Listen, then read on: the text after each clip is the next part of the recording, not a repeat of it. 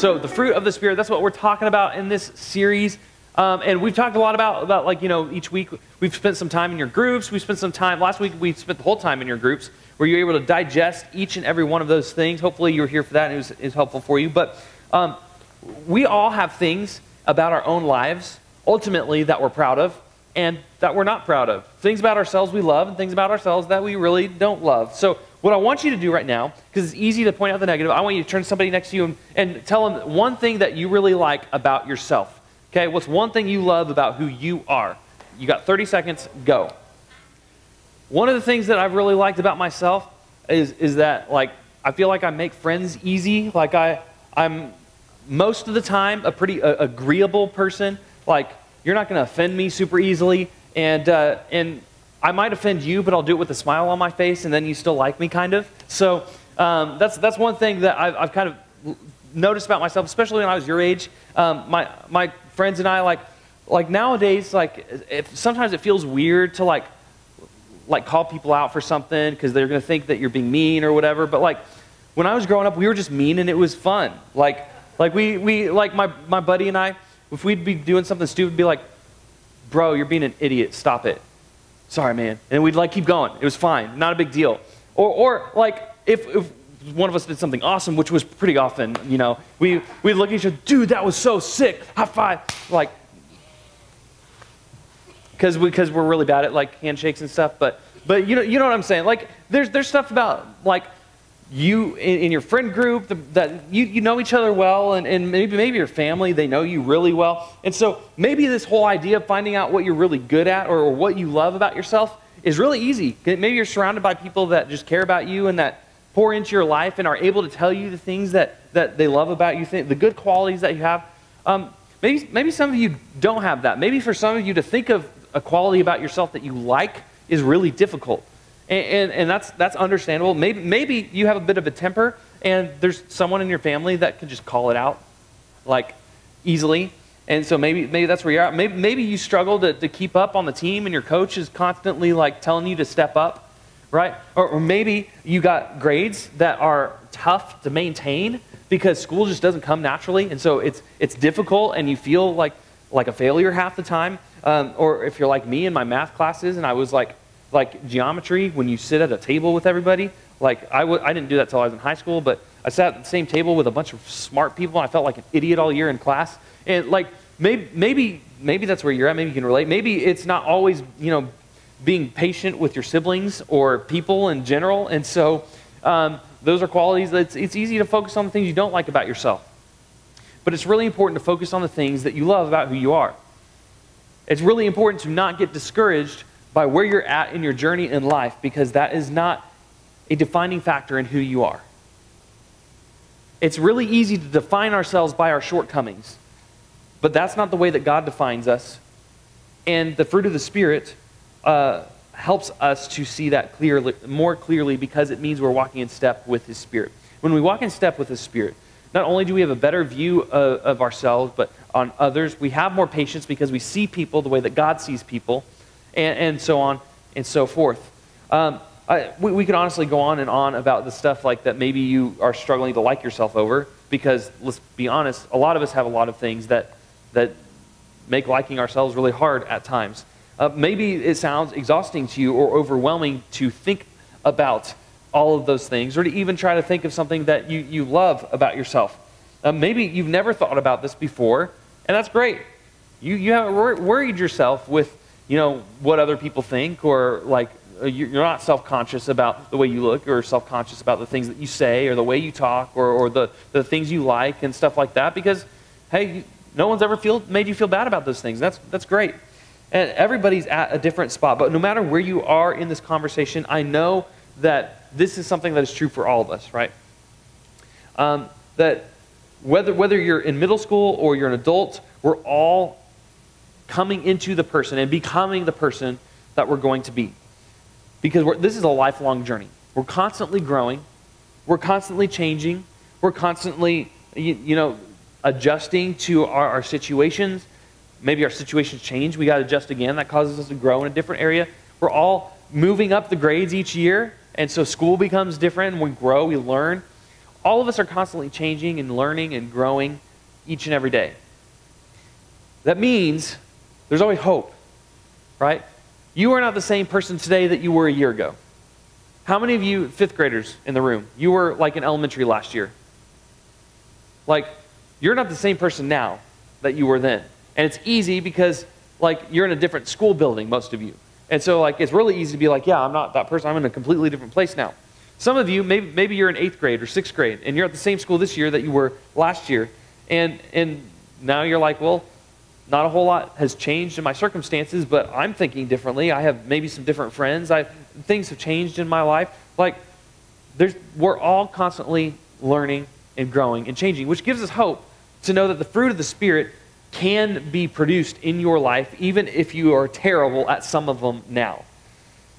And the good news about that, what makes that so good, is that it's not necessarily dependent on your willpower, or your ability at times, because the fruit of the Spirit is evidence that the Spirit is living inside of you, and He's the one changing you and developing you and growing you into the person that you strive to be. So once again, we're going to put up Galatians 5:22 and 23 on here, which are the fruit of the Spirit. It says the fruit of the Spirit. Let's actually say this together. Ready? 1, 2, 3.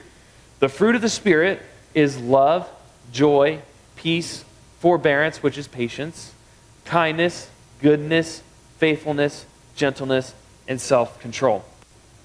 Now, we've been talking about this this is our week 4 in this. But what's really cool is what Paul also says in his letter to Galatia. So if you remember, Paul is writing to the church in Galatia about what it means to follow Jesus. He's talking about what it means to be liberated, be free in Christ. Part of that has to do with the fruit of the Spirit living inside of us. But this is what he says earlier in his letter. He says in chapter 2, verse 20, he says, "My old self has been crucified with Christ. It is no longer I who live, but Christ who lives in me. So I live in this earthly body by trusting in the Son of God, who loved me and gave Himself for me." Right?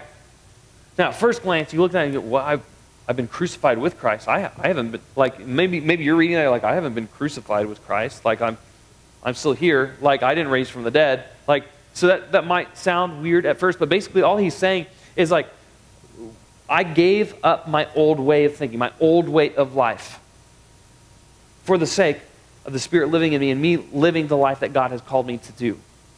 To do as Jesus did, to walk as Jesus walked, to love as Jesus loved. My old self has died off, and my new self is alive in Christ. And it's this beautiful picture that no matter where you're coming from, this is possible for everybody. Again, because the Spirit's transformative power is working inside of you. Even right now, the Spirit is working in each and every one of you. That's why when we talk about baptism, like, we believe that the Greek word in the New Testament when it talks about baptism is immersion, and to immerse. So when we do baptism, that's why in our movement we don't do the sprinkling or anything like that. We immerse in a tank of water, because the symbolism, that's what they were talking about in the New Testament, that's what baptism looked like, but also the symbolism of dying to your old self, like being put in a grave, and then raising back to new life just as Jesus did. So when Paul talks about, it is no longer I who live, but Christ who lives in me, he's talking about the Spirit. The Spirit transforms us and guides us and moves us and produces in us His fruit. And that's what's encouraging about this, and that's what Paul is referring to when he's talking about this. So, think about it this way. The Spirit is inside of us, and if we've accepted Jesus as our Lord and Savior, He is the one that is going to transform us and give us the strength that we didn't know we had. That's why elsewhere in Scripture it says that it's in our weakness God's strength is made known. His power is made known in our weakness, because in our weakness, in our shortcomings, the Spirit supplies something that we didn't have on our own. Like, I can tell you, there's been times I've been talking with people, and I'm a pastor, so I talk with people a lot. And I like to think of myself as smart, but there's conversations that I've had, maybe that you've had, that you have no idea what to say, right? Maybe somebody asks a really good question, or maybe something really hard is happening in life, or maybe someone's just asking for advice. But there's times, even though I fancy myself as a smart person, I don't know everything, right? I don't know the answer to everything. And I certainly don't know what to say to everybody in every situation. But there's been times where I'm talking with somebody and I feel like I just gave them a really good answer or gave them something like that I felt was like straight from God, and it was like I didn't think of that. Like, I mean, there's some stuff like I had listened to something a while ago, or maybe there's something in the dark recesses of my mind that just somehow made its way back out. But it's like the Spirit ordered my words to come in a certain way to speak to somebody in that moment. And I know it because usually it's like, oh, wow, Zach, that was smart. I didn't mean to say that, but there you go. Sometimes it's just while I'm preaching even, that'll happen. Sometimes I get this little chill that goes down my back, and I'll get like the warm and fuzzies. And like, I know that sounds weird, but you guys know like when it's cold and it's fall and you're out at a bonfire and you drink some hot chocolate and you're like, like,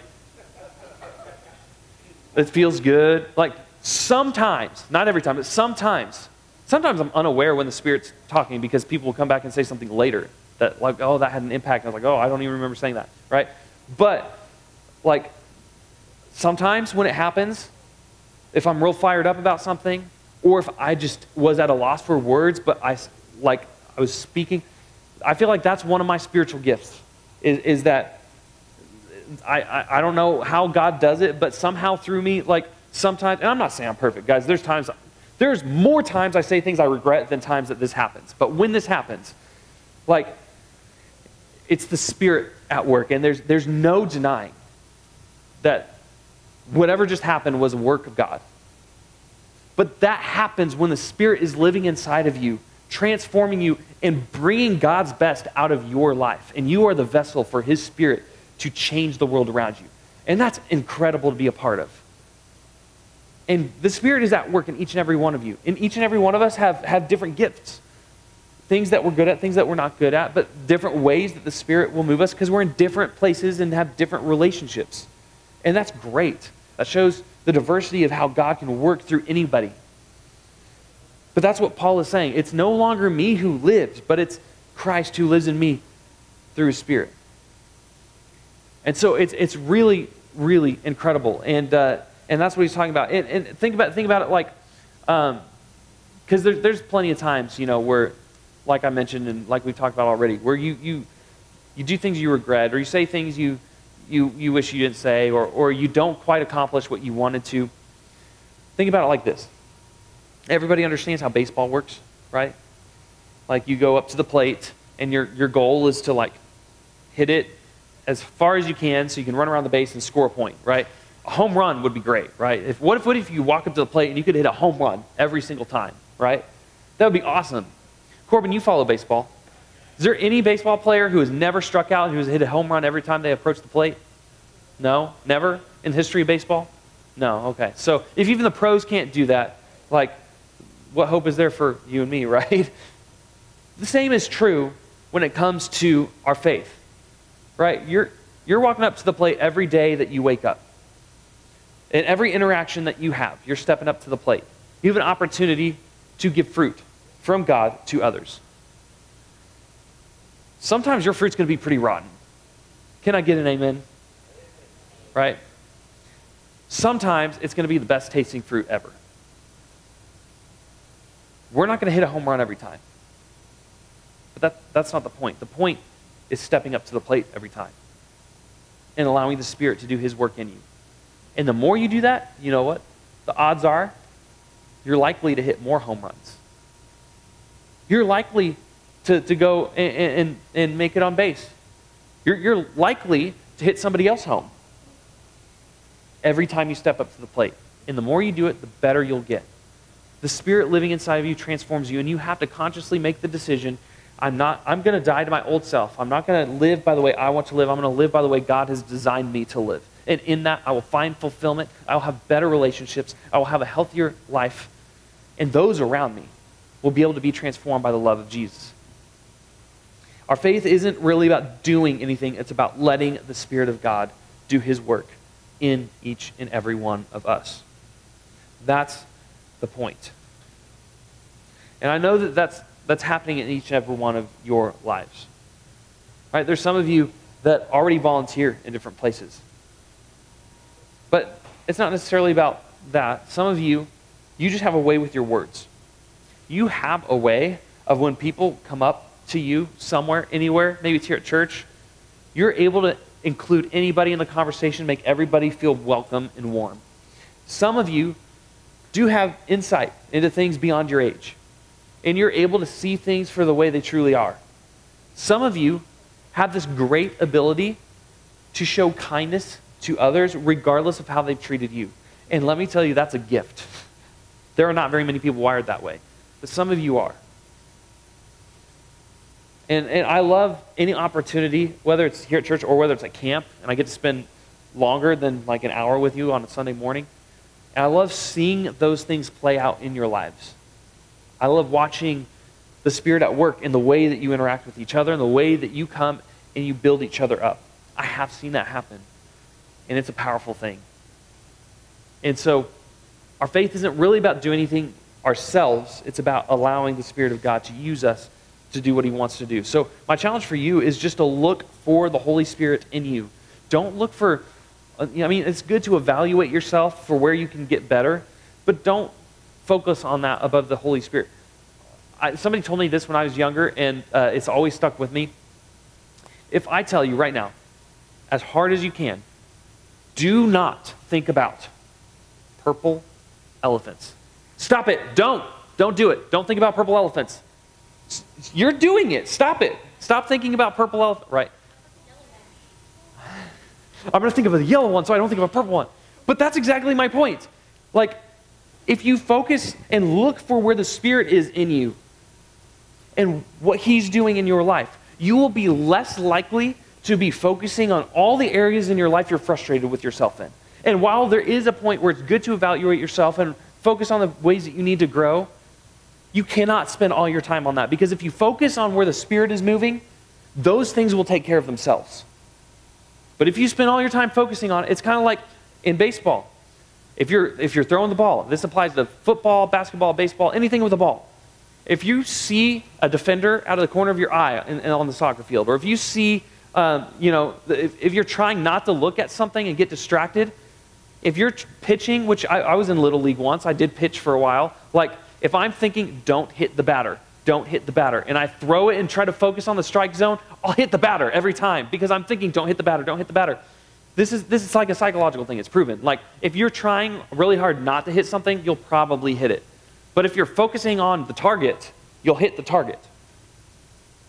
And so the same is true. Look for where the Spirit is in you. So one, think about yourself. Think about the ways that the Spirit is moving in you. I asked you earlier to talk about one of the things that you love about who you are. Focus on those things. Think about those things this week. What are the habits that you have that you like? Where do you show kindness? When do you feel joy? Evaluate those moments. Think about those things when they happen. Secondly, look for the Holy Spirit. When you think about yourself, when you think about these things, look for where the Holy Spirit might be moving in your life and identify it. If you're having trouble, talk with your small group leader. They can help you process out loud what you're thinking. So look for the Holy Spirit. Where do you see him expressing joy in you when you shouldn't have any happiness because of your situation, but you see joy and you feel joy because of the Spirit working in you? Where do you have peace in your life? Where maybe the Spirit is interceding on your behalf to allow you to have peace when ordinarily you'd be freaked out about something. Look for where the Spirit is moving in your life. Look for the Holy Spirit in you. So as you go to move and talk in your groups, I want you to think, what's one quality of the fruit of the Spirit that you see in your life already? What's one of the fruits of the Spirit that you see produced in your life already? I'm going to pray. I want you to spend some time in your small groups, and then we'll be dismissed.